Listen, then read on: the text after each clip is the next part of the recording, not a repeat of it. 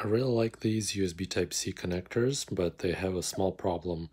Line CC1 is shorted to line CC2, so some cables won't work with them.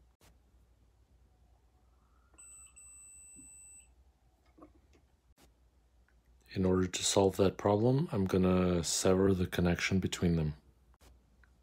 Just make sure you sever the connection before this via, otherwise it will still be shorted.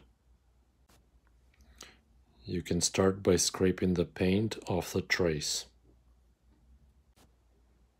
Once you expose the copper, keep scraping until you can remove it completely.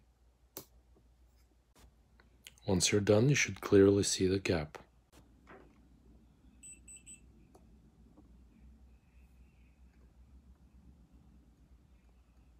And as you can see, the contact is severed.